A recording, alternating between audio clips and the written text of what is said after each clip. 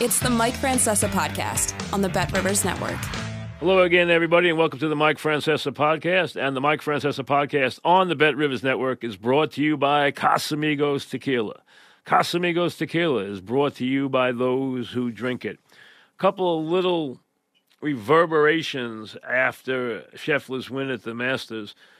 First, it was clear that, at least watching the Butler Cabin festivities and the green jacket ceremony, that Jon Rahm was very uncomfortable.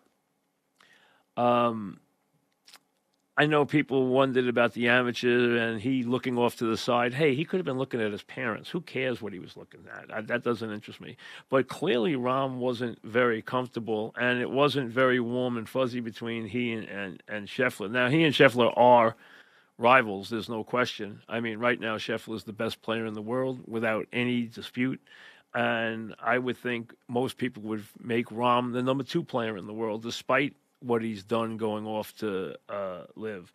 But clearly, he wasn't comfortable, at least to my viewpoint, in Butler Cabin. And checking and talking to some folks since the end of the Masters broadcast, that was the case. He did not seem very comfortable. He wasn't very comfortable, and he even made a couple of comments yesterday that some of the players were not very friendly to them going back to defend his title after having made the move to LIV. Now, that's normal. I mean, he's a competitor. Scheffler's a competitor. Rivalries between top players are normal.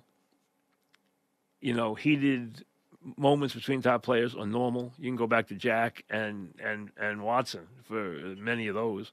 They had great respect, but they would be at each other's throats in competition.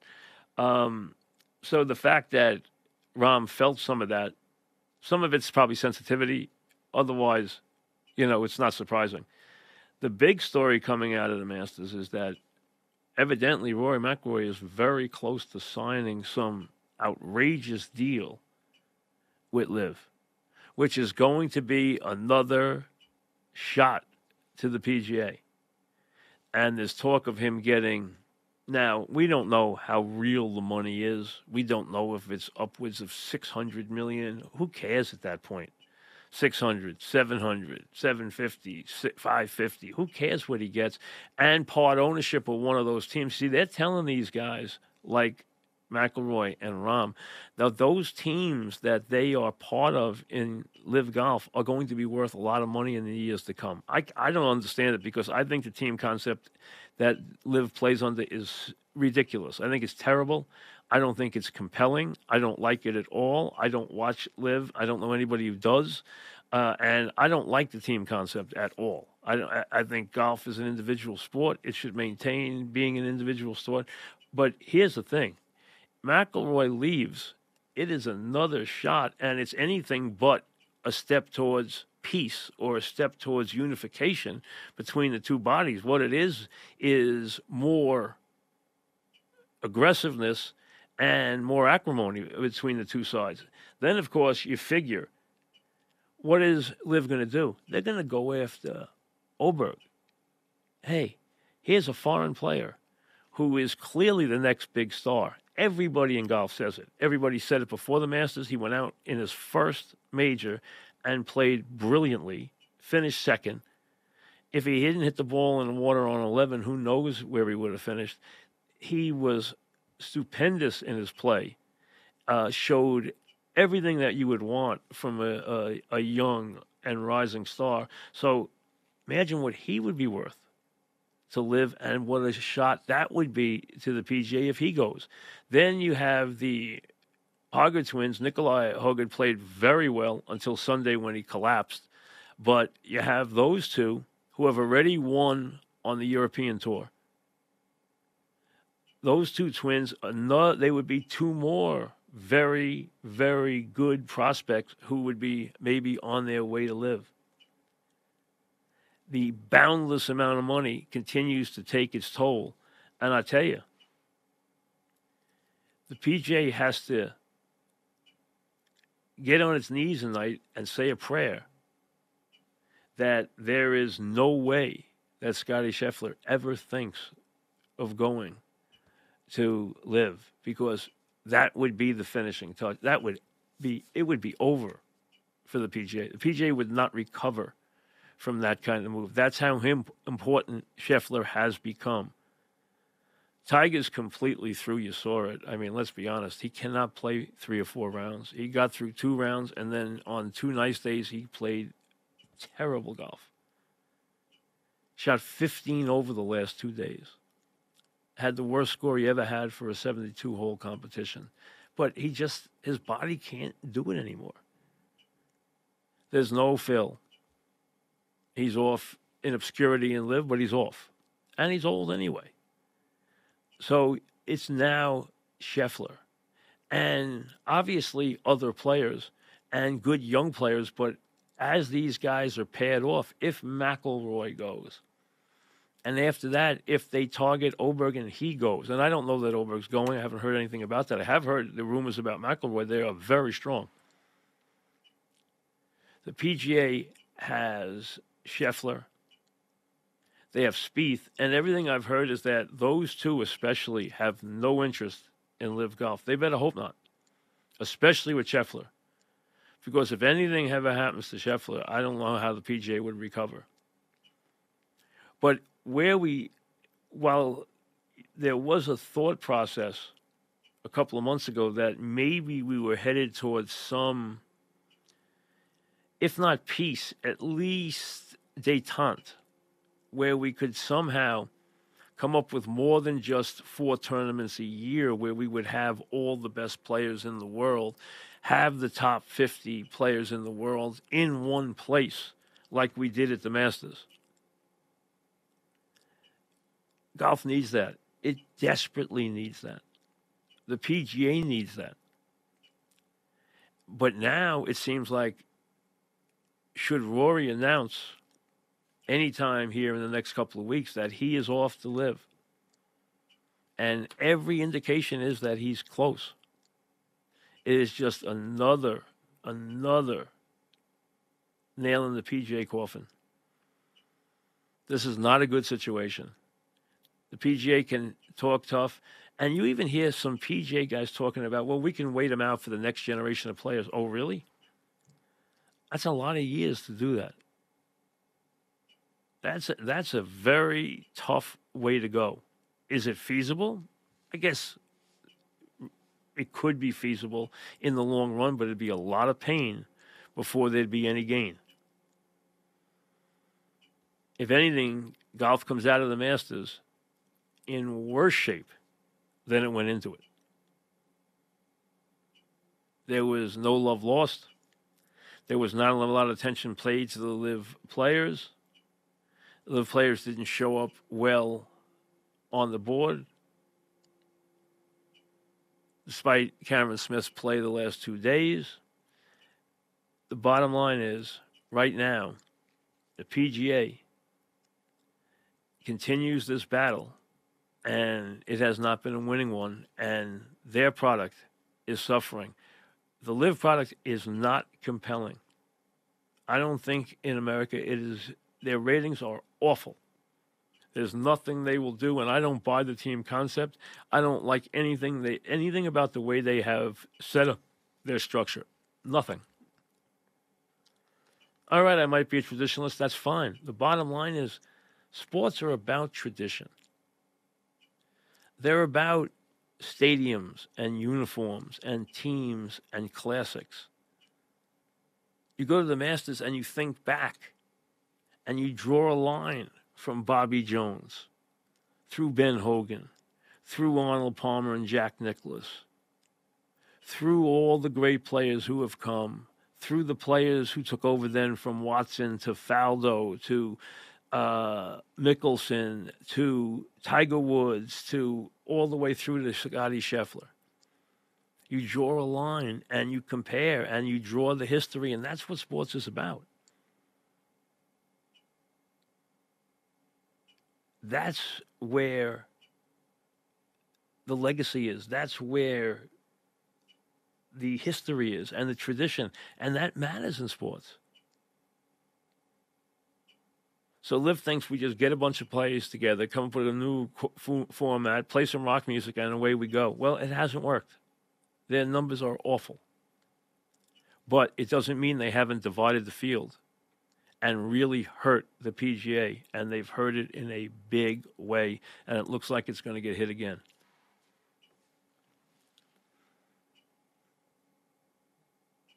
Now, the news yesterday that I heard, and I'm sure everybody knows now, is that after a long run of consecutive games of years and years, John Sterling is stepping down as the voice of the Yankees. Hey, we all know time is undefeated. Okay? Eventually, everybody has to step away, no matter how much and how long you've been in any position. Okay? Those of us who are fortunate to be in one job for a very long time know that there comes a time when it's time to pass it on to somebody else. Now that time has come for John, and he steps back from a terrific career, a career that started long before the Yankees. But it was obviously those Yankee years, and there have been many of them, that he will long be remembered for. I go way back with John Sterling, not back to the days of Mike and the Mad Dog, which are now way back. I go back to when I was in grammar school, and I used to listen to John Sterling doing a sports talk show on WMCA when I was in grammar school. I can remember him doing the show on WMCA. I can remember his commercials, La Vert Galant, doing the restaurant commercials. I can still remember him doing the live reads. I can remember him to this day. I can remember the way he did his talk show. In those days, there were talk shows on at night. None during the day. No one was on in what was considered radio prime time, morning drive, afternoon drive. They were all on after 6 o'clock.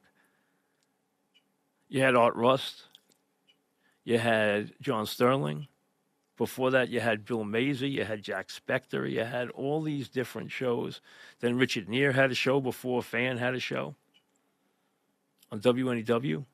And I listened to all of them because I obviously had a keen interest in sports long before I realized that this is where I was going to head, long before I thought about ever going that route with my life. I can tell you, I wasn't there in grammar school thinking, oh, I'm going to replace one of these guys. I thought that before a fan ever started, but I didn't think it back in those days. I just was a great sports fan and used to love to listen to anything, digest anything that was sports. There's no question about it. And I listened to John all the way back to those days. I remember John as a broadcaster with the Islanders. I remember him as a broadcaster doing all different events and doing Atlanta Brave games and TBS games and Atlanta Hawk games. His friendship with Kevin Lockery and all the different things that went on before he became the radio voice of the Yankees. And when that happened, little did he know that that would be, everyone thinks television, but the radio voice of a baseball team has a special hold on the team and on the city it's in. He is the voice of the team. He is the soundtrack of that team's history. Because the TV guys go away when the games get their biggest. They don't play in October. They give way to network broadcasts and they go away. the radio voices don't go away. They're there for every dramatic moment. They're there for every heartbreaking defeat in the playoffs. They're there for every big win in the World Series. And obviously, he got a chance to be part of a Yankee dynasty. And to be the voice of the Yankees during that wonderful time. A time where they've done nothing but win. A time where they've produced so many wonderful, dramatically impressive players. From Mariano to Jeter, etc. Through Bernie and Paul O'Neill. We go down the list. We know the accomplishments of the team, and he was there for every bit of that. And it's funny. Everyone talks about their favorite home run call and how these home run calls really became a cottage industry for him and became very much the symbol of his work and became wildly popular with the fan base. Back to the days when these calls started, my favorite call, and one that I remember that Dog and I played over and over again, ironically wasn't a home run call. And I remember we wore it out. We played it so much. It was a regular season game. Late in the game, Bernie Williams cleared the bases with a bases-loaded triple. And John Sterling got so excited and at the top of his voice gave us this classic call that I'll never forget. Bernie goes boom. Later on, you heard Burn, Baby Burn, as he came up with his patented home run calls. But this wasn't a home run call. This was a triple, a late inning, 3-run bases clearing triple that led to a Yankee victory over the Rays. And it was Bernie goes boom. And I'm telling you, we wore it out. We played it over and over and over again. And I don't know that that call was the one that started it all, but it seems to me the first one that I can remember being so noteworthy. And then obviously everywhere, every show lived on the Sterling home run calls and played the Sterling home run calls. Dog and I played them, and let's be honest, I'm going to say this, and this is true, and I think my memory is good on this. The guy who really started the ritual of playing the Sterling home run calls was the Dog. On our show, he loved to play them, and then each guy started to get his own as the years went on. I don't know what year he started giving each guy a patented home run call. I don't know which year that started, but I do remember that. I'm telling you, Mike and the Mad Dog used those Sterling calls all the time, and then they were the rage on every show. But the one who did it first was the Dog. He was the one that launched this industry. I'm telling you, he did. So as John says goodbye, has his well-deserved moment at Yankee Stadium, hears from the fans, hears from the team, and hears from all his contemporaries in New York and all the people who were in the business all these years. Let me say congratulations on a wonderful career. You know, to have a great career has got to stand the test of time. He did. He was blessed with an incredible voice, and obviously he made a style all his own. It was different. Some didn't care for it, but the fans ate it up with both hands because it was theatrical, it was unique, and it was entertaining. And the fans want to be entertained. And they love regaling victories, and he's had a lot of them to regale and to put his patented call on. So here's to a wonderful career, John, and I wish you many years of happiness in these golden years. We'll see you later. Thanks for listening to the Mike Francesa podcast on the Bet Rivers Network.